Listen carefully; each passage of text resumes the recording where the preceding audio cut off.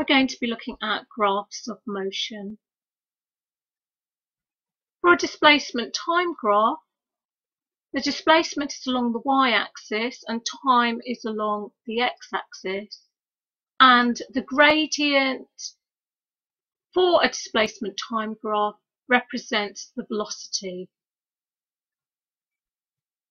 So for this first graph, where we have a horizontal line for the displacement hasn't changed, and you can see the gradient of a horizontal line is 0, so that's telling us the velocity is 0, so this is representing stationary. For a straight line that is diagonal, because it's a straight line, the gradient is constant, so that means velocity is constant. For this case, we can see that the gradient is increasing, it's getting steeper as time increases. So as time increases, the gradient is increasing, then that means the velocity is increasing, so we're getting an acceleration. And for this final graph, we look at the gradient, the steepness. It's getting less steep, so the gradient is decreasing as time is increasing. So if the gradient is decreasing, velocity is decreasing, so we're getting a deceleration. For an object moving at uniform velocity, if we was to plot the displacement time graph, you can see that the change in displacement each second is the same.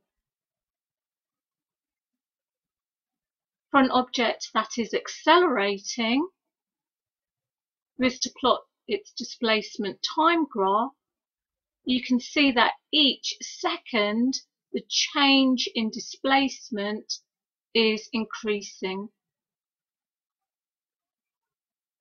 And for an object that is decelerating, its displacement time graph will show that each second the change in displacement is decreasing.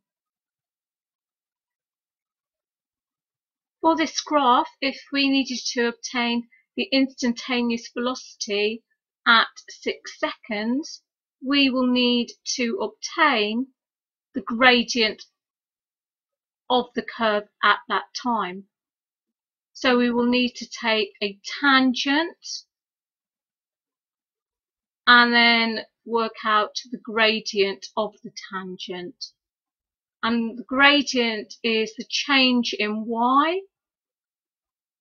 so y2 minus y1, divided by the change in x, so x2 minus x1.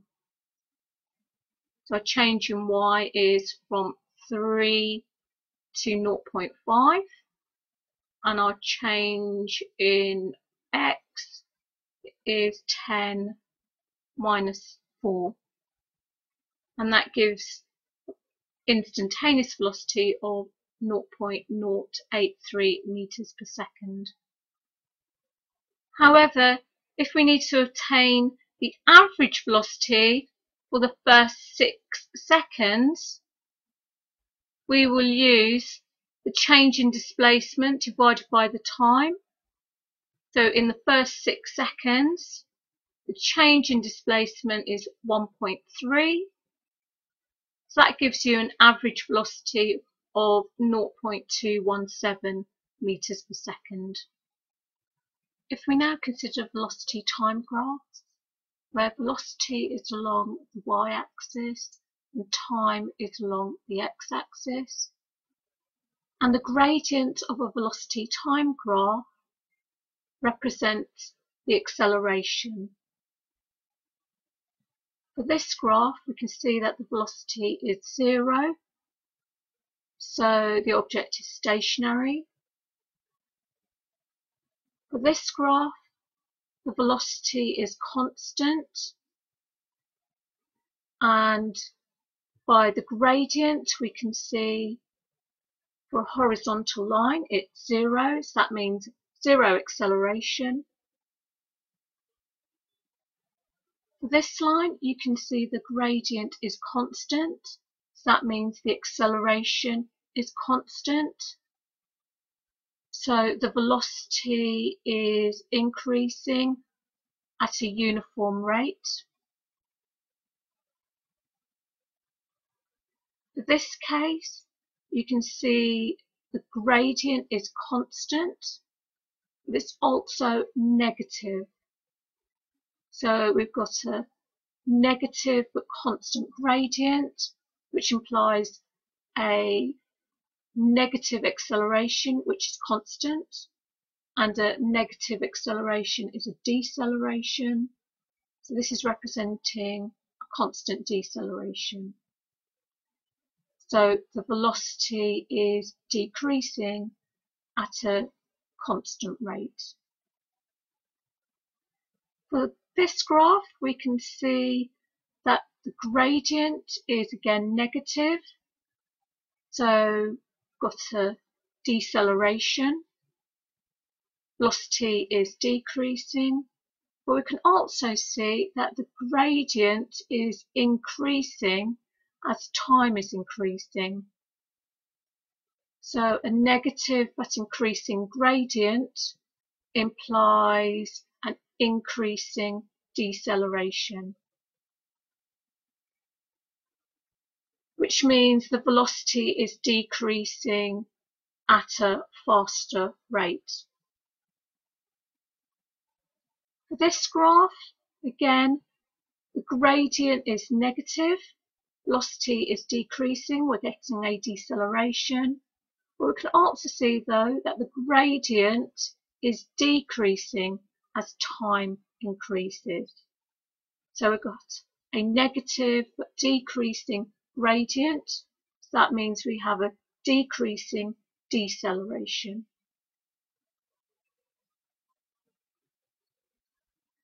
For this graph, the gradient is positive, but as time increases, the gradient is increasing.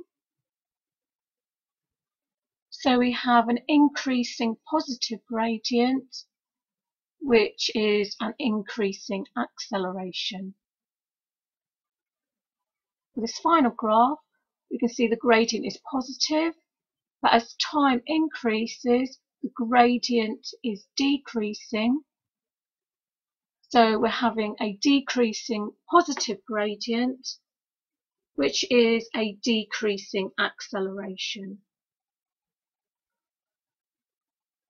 And it's important to note that decreasing acceleration is not a deceleration. Deceleration is a negative acceleration, the velocity is decreasing, but a decreasing acceleration is the velocity is still increasing but at a slower rate.